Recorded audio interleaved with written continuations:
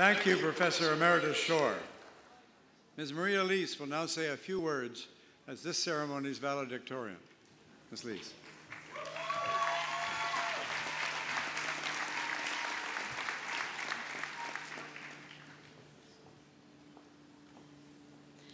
Mr. Chancellor, members of the platform party, fellow graduates and guests. Before I begin on the part of the graduating class, I would also like to acknowledge that we are seated here today on unceded land, which has historically been a part of the traditional territory of the Kanyen-Kanhaka Indigenous peoples.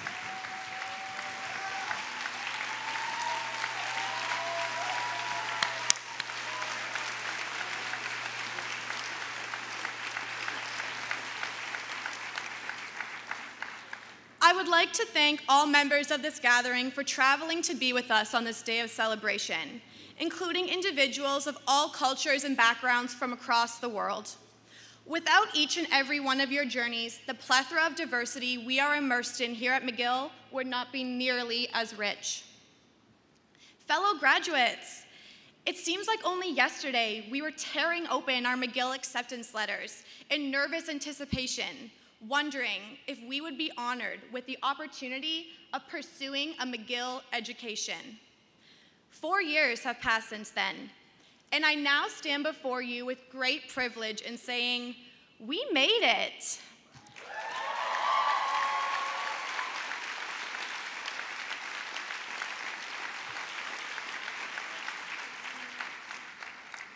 From the exhausting days and many, many tears shed at McLennan, the even longer nights we withstood at OAP, to the daily samosa hunts, we have succeeded in our journey to be seated here today as the graduating class of 2017. I would like to take a moment to reflect back on some of the experiences that got us here. I remember all the way back to first year, as we gathered in this very location, eagerly waiting in nervous anticipation for the one, the only, beach day. In second year, we witnessed the untimely slaughter of our beloved McLennan Tim Hortons by the corporate monster of Premier Moisson.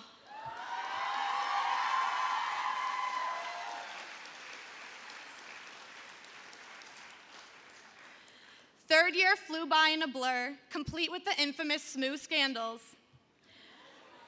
Fourth year was filled with memorable occurrences. It all began as we readily entered campus last September, expecting to take on our final year as seniors who knew this campus like the back of our hand, only to be confronted by the dreadful construction.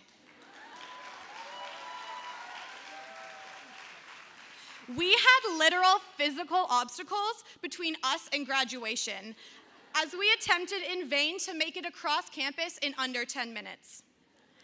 To further augment the barriers of fourth year, all books and necessary materials for success were removed from our campus and relocated a grand total of 4 blocks to the corner of Park and Prince Arthur. Thanks, management.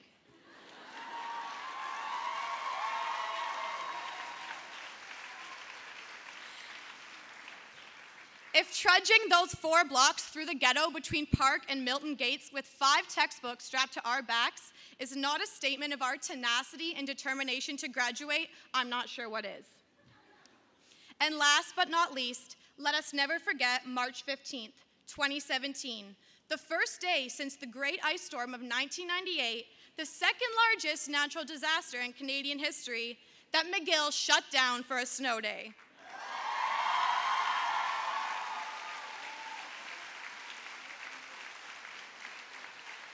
Thank you, McGill, for finally closing your doors during the equivalent of a natural disaster. Now, just as great as these wonderful moments are, it is equally important for us to reflect back on some of the struggles we have overcome. This degree came with a price, and I'm not referring to a simple monetary value, but a cost much steeper than that. We must acknowledge the grave tolls on our mental health that have affected every single graduate seated here today. I have witnessed friends and fellow peers crushed by the pressures of McGill. I have seen healthy individuals come into this school full of optimism and vigor, only to leave here 4 years later with anxiety, depression, and eating disorders. Although today is a day of celebration, we must also remember those who could not overcome these barriers, and as such, were not able to finish this journey with us.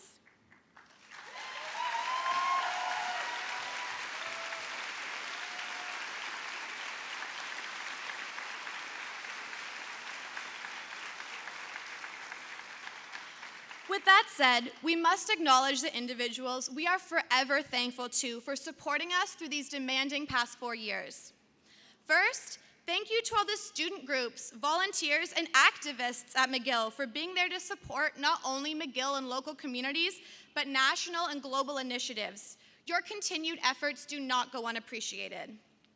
Thank you to our professors, TAs, and invigilators for becoming our greatest role models and invaluable sources of knowledge and inspiration. Thank you to our primary and secondary school teachers who served as so much more than just educators, but became mentors, supports, and role models. Thank you to the peers and friends we have made here at McGill. These relationships are so much more important than the piece of paper that we'd received today, for together we have learned how to embrace the McGill environment and from it grow both as students and as people. Lastly, the most important thank you goes out to our parents, families, and communities who have supported us in every endeavor we have undertook since day one. Although the most deserving of our appreciation, you are the group that is most often invisible. But please know that not a single one of us could be where we are today without you.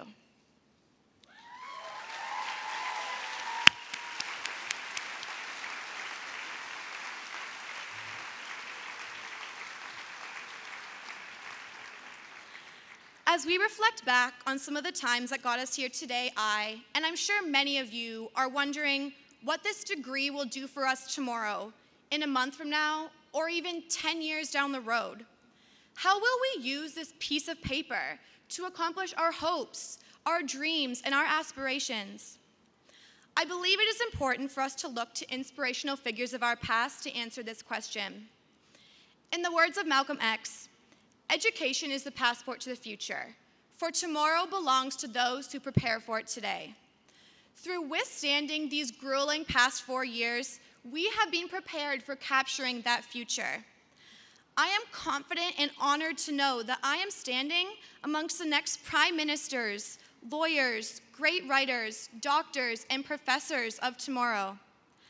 Our degrees are not a testament to the knowledge we have attained, but rather to the promise and responsibility of what we will accomplish with this great privilege. This past year, we all witnessed a nation make a grave mistake in denying an extremely qualified, competent, and powerful woman her rightful position as a world leader.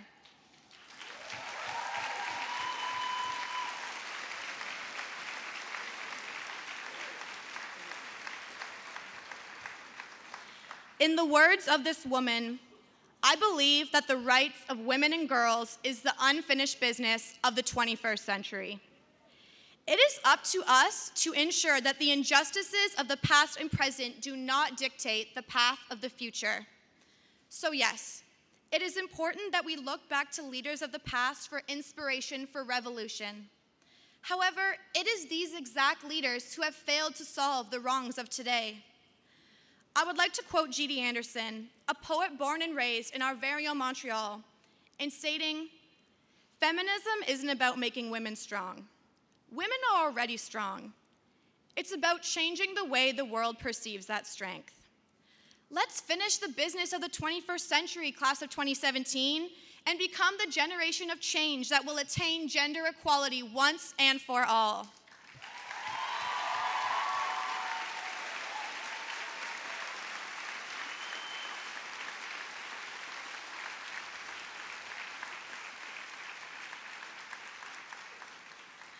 However, there is so much more unfinished business to which we must attend. The current injustices against Canadian Indigenous peoples must be put to rest once and for all.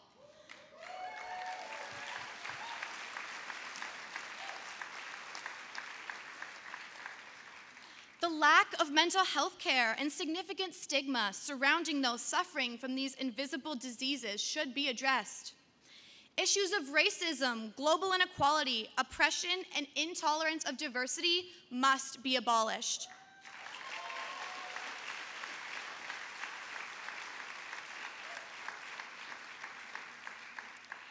And what about the injustices against our planet? It is our responsibility to end the needless exploitation of natural resources, the poisoning of our waters, and the pollution of the air we breathe. Not only is this an abuse, a violation of our privileges, it is a crime against future generations.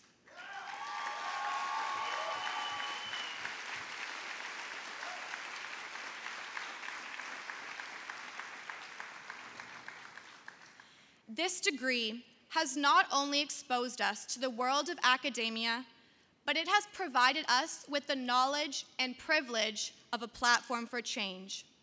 So ask yourselves, graduates, what change will you stand for?